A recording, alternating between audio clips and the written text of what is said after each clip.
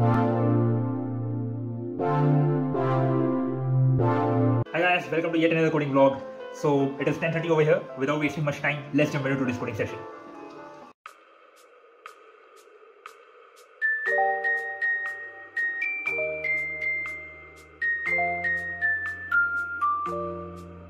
Hi guys, welcome back. I'm back from my coding session, and today's question was quite good. It was of medium tag, and the question name was like minimum number of arrows required to burst the balloon.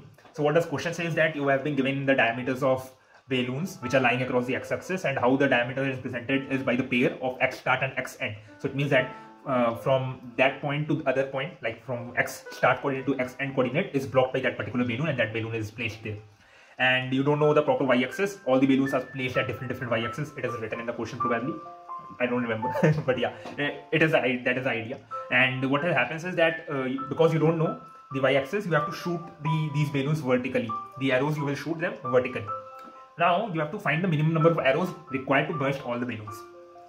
So what is the idea behind this whole question is that you have to find an arrangement where you see that most of the balloons are intersecting actually, because that will ensure that you are bursting minimum, you are using minimum number of arrows to burst all the balloons. Because what will happen is, if balloons are intersecting, you will need one arrow to burst all those balloons which are intersecting. I will try to give an example by my hand. What is this? Let's suppose this is one balloon placed, and this is another balloon which is placed. There is some common area between it, correct? So what happens is, if you shoot an arrow from vertically over here, it will burst both the balloons, and if you hit it at this point basically. So to burst these two balloons, you will need only one arrow. That is the kind of example. And similarly, you have to find the minimum balloons across all the balloons which are present across x-axis. So that's the question. So yeah, let's look into the walkthrough that how I solved it. Yeah guys, so I got today's question as minimum number of arrows to burst balloon.